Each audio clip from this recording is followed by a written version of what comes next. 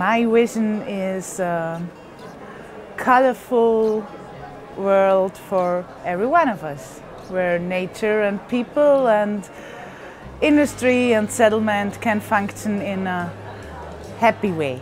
I think a big problem is that a lot of people lost connection to nature. I'm not realizing that we have to protect nature, not for nature herself, but for every single one of us. And that leads to more gray than is healthy for all of us. I think the most valuable resource we have are human beings, because we are the ones driving change.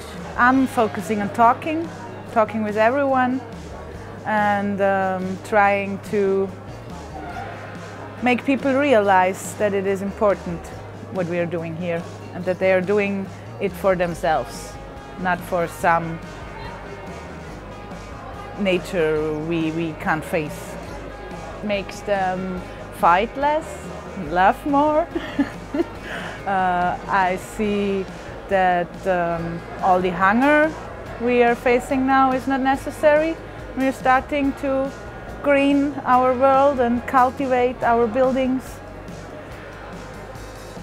And I actually think everyone will be happier when he is reconnected to nature, because that's where we're coming from, where we'll go.